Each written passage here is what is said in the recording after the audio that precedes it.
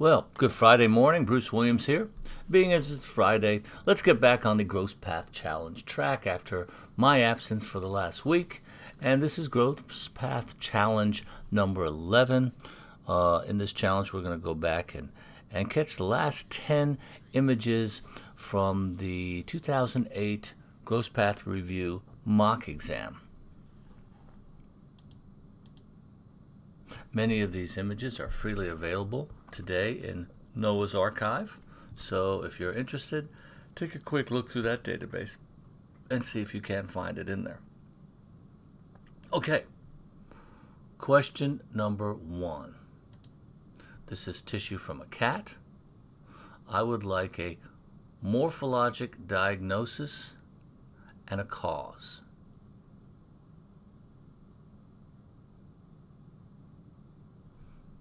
Okay, hopefully you've given yourself about a minute to come up with the answer for this one. This is a cat with multiple sort of gelatinous nodules within the cerebrum, affecting both the gray and the white matter. The morphologic diagnosis would be multifocal granulomatous or pyogranulomatous encephalitis. And the cause is Cryptococcus neoformans. Okay, if you wanted to go as far as to say variant Gaddii, Grubia, or something like that, but Cryptococcus neoformans would be a perfectly acceptable answer. This is a dimorphic fungus which is seen throughout the world. Much of the world is spared the other three dimorphic fungi, which we're very familiar with here in the United States, particularly Histoplasma capsulatum, Blastomyces dermatitidis, and Coccidioides immitis or Daisy-Posii. But you can find Cryptococcus pretty much anywhere in the world. The morphologic diagnosis of granulomatous encephalitis is a little bit of a misnomer. Yes, we will use the term granulomatous because the dimorphic fungi do generally stimulate a granulomatous or pyogranulomatous response. But Cryptococcus, because of the mucinous capsule that is produced, often engenders much less of a response than the other dimorphic fungi. And so if you take a histologic section of one of these nodules, you'll see rather a soap bubble appearance where the septa of the soap bubbles are probably the very thin tendrils of neoplasm of the few macrophages that are there. A lot of people say there's no inflammation at all. I think there always is some inflammation in these nodules, and it's very difficult to put a morphologic diagnosis on something if you're not allowed to say that there is inflammation. So I have traditionally gone with granulomatous encephalitis. This probably, well, it could arise through hematogenous infection, and you would see colonies of Cryptococcus in other organs, the lung, some of the parenchymal organs.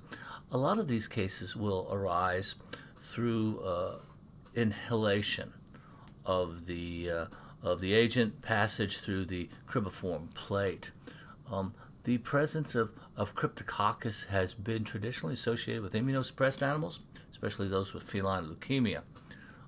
And cryptococcal nodules within the brain, also known as cryptococcomas, are commonly seen in humans infected with the HIV virus, severely immunodeficient, humans without appropriate cell-mediated immunity. The horse also has a predilection for developing Cryptococcus in the brain. So, that is number 1. How about we move on? Question number 2 is tissue from a cynomolgus macaque. Can you give me the cause?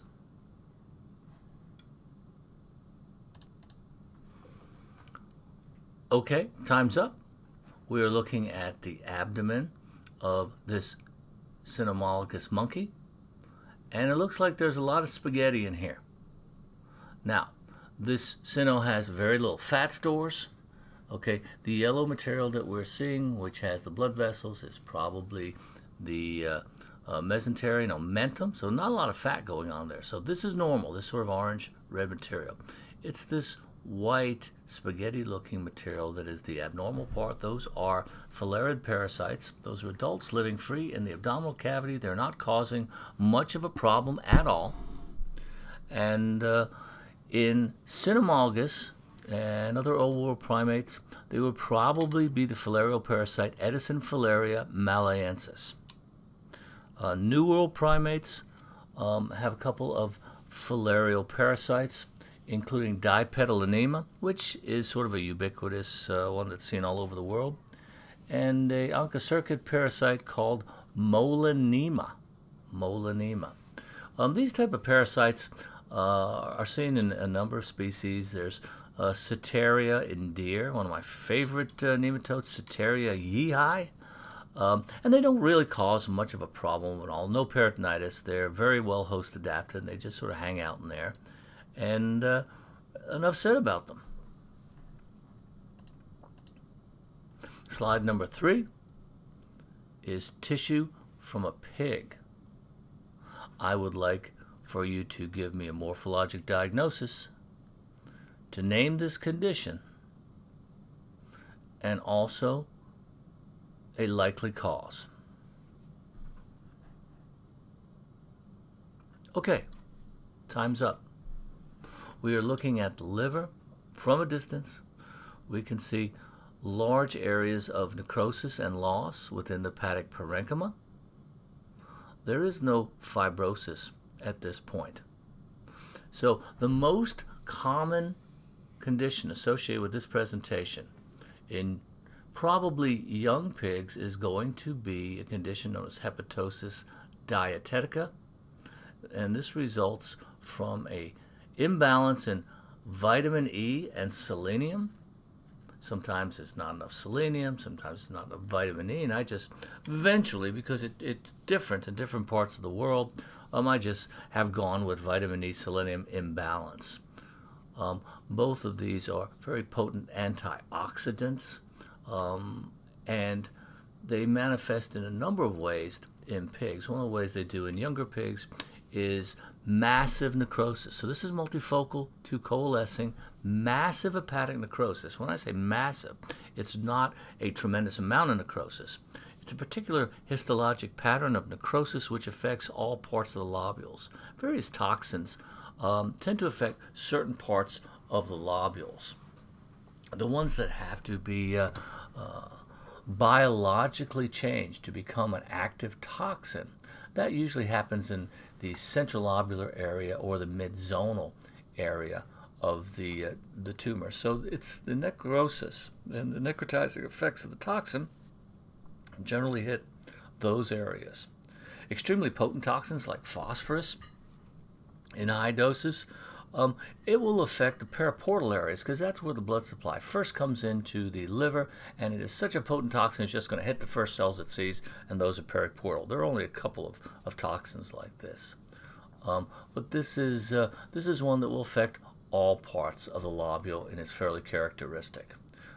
There are a couple of other potential toxins that you could use in this particular case. Coal tar, phenol, clay pigeon, things like that are in the literature, but I would certainly know the pathogenesis of hepatosis dietetica and the various conditions that it will cause in pigs. Or, excuse me, vitamin E selenium deficiency and the conditions that it causes in pigs. You may see lesions in the skeletal muscles. You may see an exudative diaesthesis. So a number of things, with hepatosis dietetica being one of the more common and the ones with the highest mortality. Okay, slide number 4, classic slide. I think you can find this one in Nose Archive with no problem. And this is tissue from a rabbit. I would like for you to give me a morphologic diagnosis and a cause. Okay, your time is up. We're looking at cross-section of the liver. And what we're seeing, we see these sort of linear structures that are replacing large areas of the hepatic parenchyma. They are white. We know that something's been added.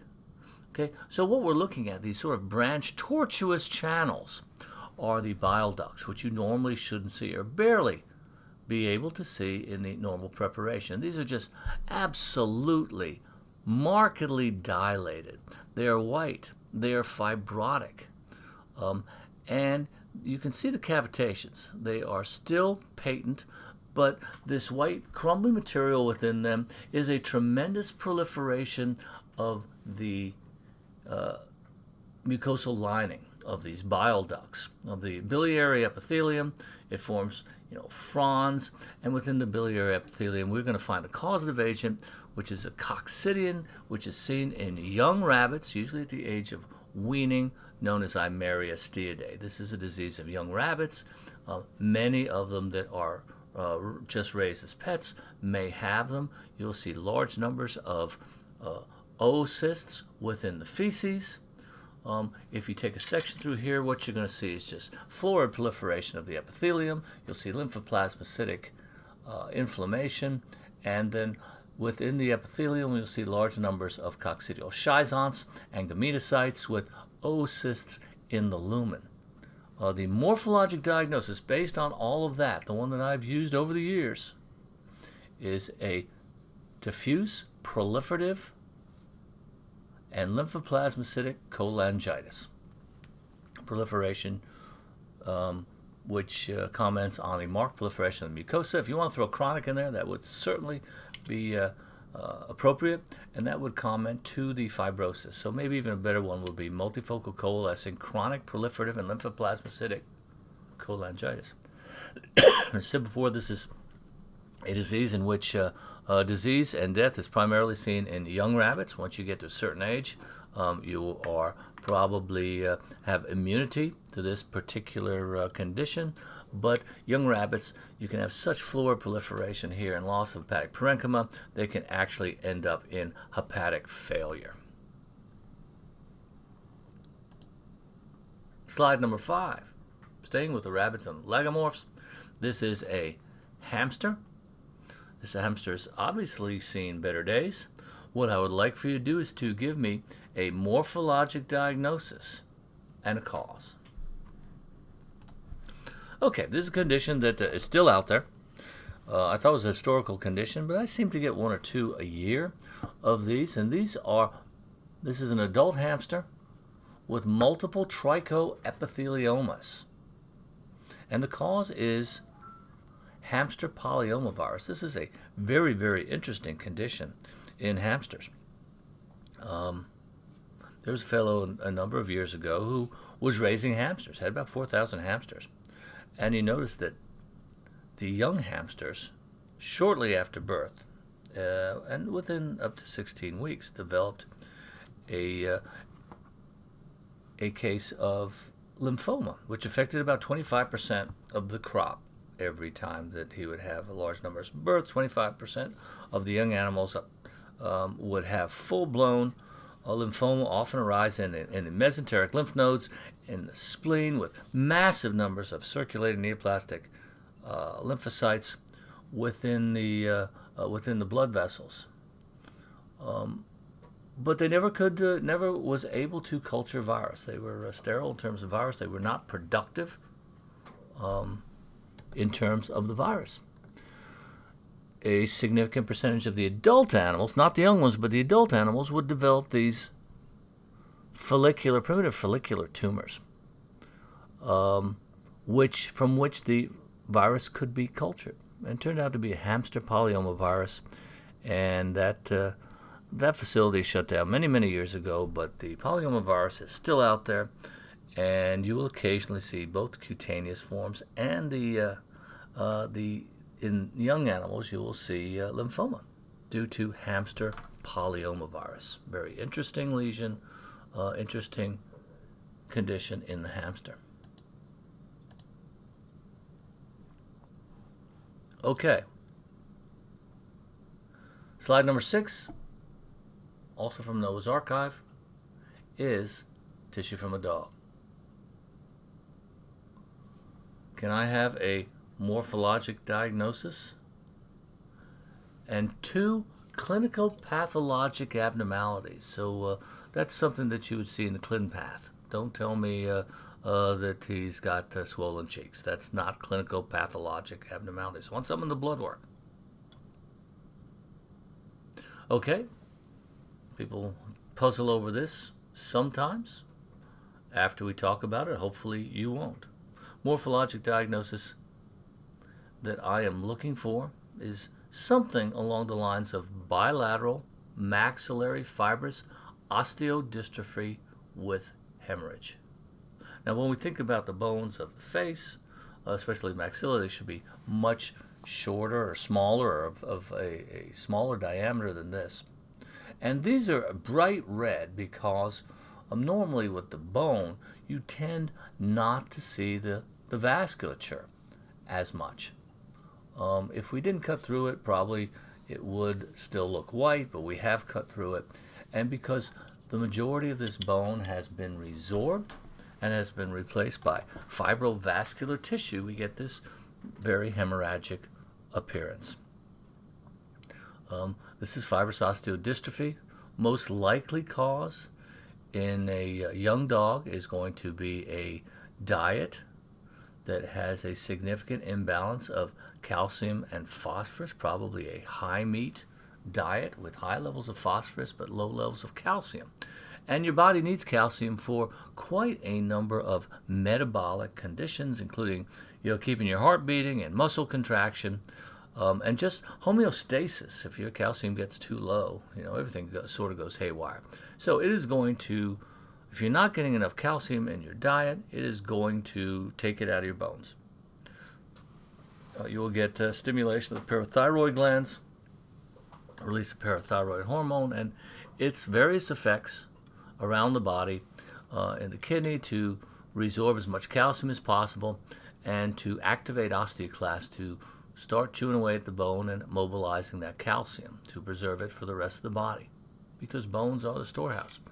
In dogs and in non-human primates, especially New World monkeys, one of the primary first bones to be affected, and ones that's affected most obviously and worst, are the bones of the face, the bones of the jaws. And so what we're looking here is a good case of fibrous osteodystrophy. In a young animal, it's going to be dietary related. In an older animal, it will be the result of chronic renal failure and the inability to excrete phosphorus. And phosphorus, generally it's a phosphorus problem. The phosphorus gets high, calcium will become low in response. Okay, how about slide number 7? Slide number 7 is an ox. I would like to have a morphologic diagnosis.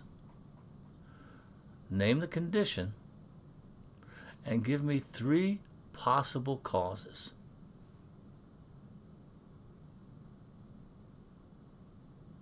Okay, hopefully you gave yourself about 90 seconds for that one. A little bit more of a complex question. And when we look at this particular section of cerebrum with a little bit of cerebellum and back, I hope that you notice that the cerebrum is smaller, the gyri are narrower, the sulci are deeper, the whole thing appears somewhat yellow. It almost looks like it's melting. Okay, and this is a condition which is known as polioencephalomalacia, which is not a bad morphologic diagnosis. Polio meaning gray matter, and encephalo being referring to the brain, and malacia being necrosis. Morphologic diagnosis would be multifocal to coalescing laminar necrosis of the cerebral gray matter, which is where it usually happens. And 3 possible causes. The most common are thiamine deficiency, not because the animal is not getting enough thiamine, because the ruminal bacteria and microorganisms will produce plenty of thiamine, but usually there's something in there that's binding it, which might be something plant like bracken fern, which commonly produces a thiaminase, which will cause that. Certain microorganisms, if they overgrow, will cause damage to the produced thiamine. So something is causing a decreased level of thiamine. The second thing would be a high sulfur diet. Perhaps the animals are being fed sulfated foods, and the ruminal microorganisms will take sulfur in the rumen and will convert it to a highly toxic hydrogen sulfide. And finally, lead toxicosis is another thing that will cause this. Other things that may cause laminar necrosis in cattle, much more commonly in pigs, but in cattle you can see salt toxicosis, really primary or secondary salt toxicosis causing laminar necrosis in the brain, not usually causing a good gross lesion like this. And some diets that have high levels of molasses for some reason may do that. But I would go with the classics: thiamine deficiency, lead toxicity, and a high sulfur diet.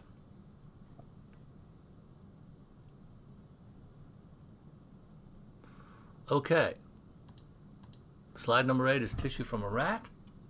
I would like a morphologic diagnosis. This is a quick one, 45 seconds, 30 seconds, 15 seconds. You should get this one. This is obviously testis from a rat.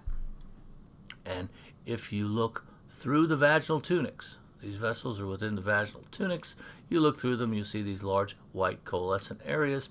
And this, even in the unopened testis, is going to be an interstitial cell tumor. The tumors tend to be yellow. They tend to be a bit hemorrhagic. They are producing steroids. They are very common in laboratory rats. One of the major causes that one of the nicer strains of rat is rarely used in research today, the Fisher 344, because they have a very high incidence of interstitial cell tumors, mesothelioma, and mononuclear cell leukemia. And basically people sort of stopped using them, even though they were a strain that would rarely bite you. But interstitial cell tumors are still one of the most common neoplasms in rats. You also see interstitial cell hyperplasia from time to time. But these changes are not uncommon in many of the commonly used strains of rats, including Sprague Dollies. And if you're working with rats, you're going to see them in the older males. Slide number 9 is tissue from a horse. Let's make this easy and just name the condition. Okay, your time's up. We have cross-section through the skull at the back end, getting close to the cribriform plate. We're looking at some of the ethmoid turbinates, and there is unilaterally a large area of hemorrhage. It seems to be disturbing the nasal bone here and pushing it from side to side. And there may be some lysis of the turbinates. This is a condition known as a progressive ethmoid hematoma. These are polypoid masses of inflammation, primarily granulomatous, which contain tremendous amounts of blood breakdown pigments in the form of hemosiderin and hematoidin. Hematoidin is extracellular hemosiderin. It tends to be bright yellow, and in this particular condition will form absolutely beautiful formations which are known as ceroid sequins. It's not sure exactly how these start. They tend to be just areas of recurrent hemorrhage which distort the mucosa, ultimately can result in lysis in the bones of the nasal cavity, sinuses, and even the face. They can be lytic in nature, and somebody years ago came up with a great idea of how to stop the bleeding. You just inject it with formalin. Formalin is a great anticoagulant, but if you ever got it in a cut, it just burns like the dickens. And yeah, that worked well a couple times until they injected one that communicated with the brain through the ulcerated cribriform plate, and they partially fixed the animal's brain. So nowadays, I think these are probably lasered off. They're not very carefully. They're not. If they're treated, they don't inject them with formalin anymore. A lot of them may be incidental findings. So you just sort of pick it up where the history is that the animal is old and it's sort of stertorous, and you'll see this. So this is a progressive ethmoid hematoma. Okay, our last slide for today is going to be tissue from an ox or several ox here.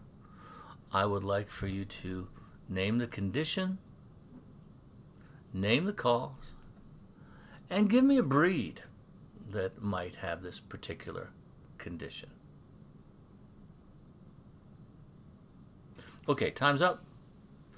These cattle are called double-muscled cattle or doppelganger cattle, and they suffer from a congenital deficiency of myostatin.